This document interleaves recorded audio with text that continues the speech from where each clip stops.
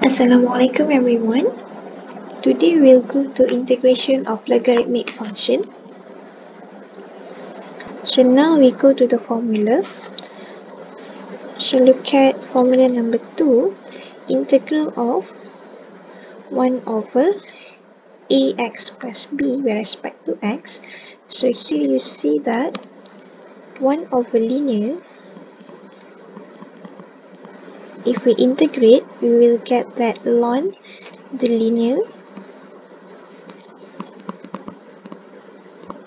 and then we divide by, so this a is basically differentiate the linear.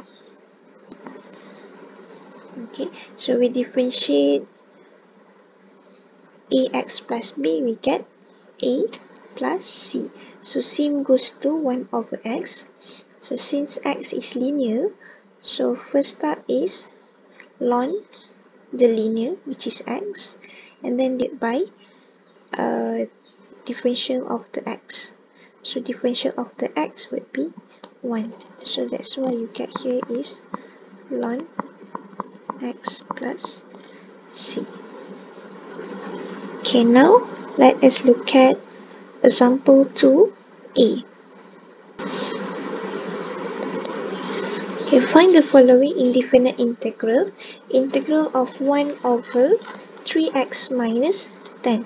So 3x minus 10 is basically the linear. So 1 over linear, it would be ln the linear,